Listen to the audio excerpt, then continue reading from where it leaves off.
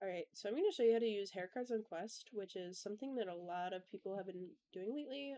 They've been using the hair card method for making hair, and it's really great, but it's not Quest compatible.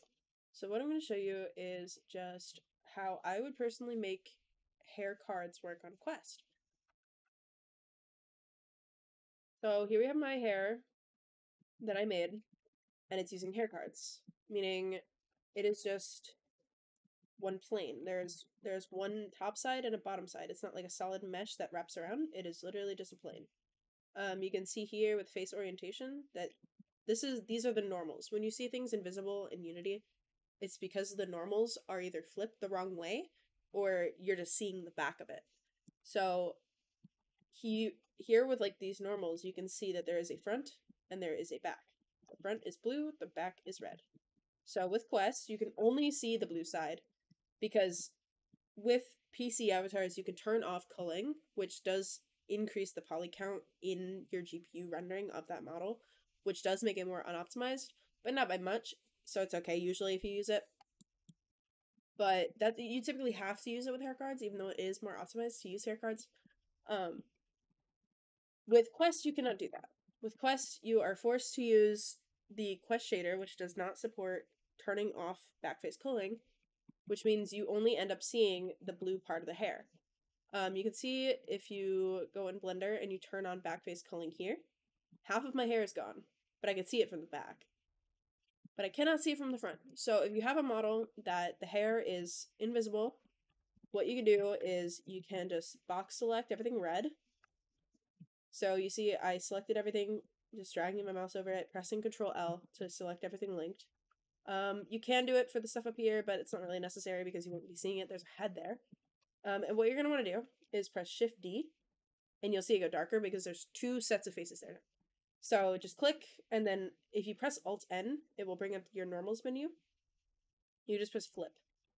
So now it's purple because it's taking up, or it's like there's basically two spaces, or two faces taking up the same space in your viewport, which doesn't really make sense. But if I go here, turn off face orientation, and then turn on backface culling, you can see I can see both sides. And with the Quest shader, you will not get any Z fighting, which is basically just two faces fighting over the right to occupy a certain space. That's why you get flashing on your meshes sometimes. It's two faces fighting over that space. So you won't get any of that because backface culling doesn't let you. Because you can only see one side of it at a time. You're either seeing the red or the blue side. And in this case, there's like two red and two blue, but they're opposite. So it's going to reflect purple. And that's how you know you did it right. You can do that for the whole hair if you want. So I'm going to just merge this by distance. That didn't really work. There we go. So you can duplicate the whole hair if you want to. Flip that, and now you can see everything from both sides. But you can see I doubled my poly count. But that's okay. Poly count doesn't really matter that much because it'll be the same material, same mesh, whatever.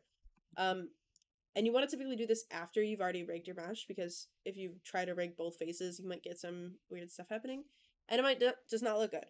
So I would say only do this after you've rigged your thing, and you can do this with anything like a hoodie. Typically with like a hoodie, if I go to my other blender, I do have a hoodie here. And see if I had this hair, I turn on backface culling, my hoodie is like missing. So if I go, well, that's not gonna work. Yeah, let me just, if I bring this up by pressing C, I just take everything that I can see, everything that is invisible,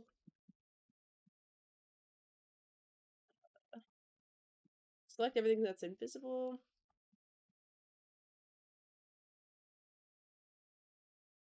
press Shift D, and then Alt N.